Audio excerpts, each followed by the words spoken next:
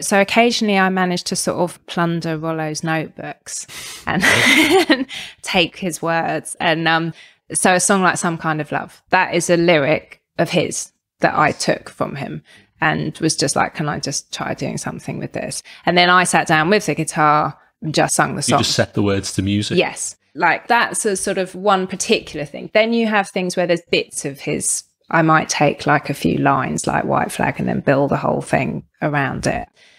And then while I'm in the self-conscious bit of what I'm singing, there's a lot of yes, yes, yes, yes. So I'll sing the melody and then, and actually I remember this one time I worked with William Orbit, it was just absolutely lovely. And I went to a studio and I sung this song and it actually is what Sigur Rós do, but they do it and they keep it on the record. But I do that first. So I'll sort of close my eyes and sing random words and sort of yes, yes, yes, yes. Anyway, and then I went to Williams and then I think I had to leave the country or whatever.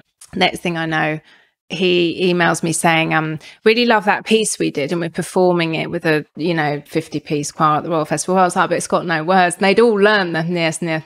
Wow. And similar to the A.R. Rahman track I did. If I Rise. Yeah, that then Florence then performed the yes, yes, yes brilliantly at the Oscars, which was like amazing. And so often my songs start that way.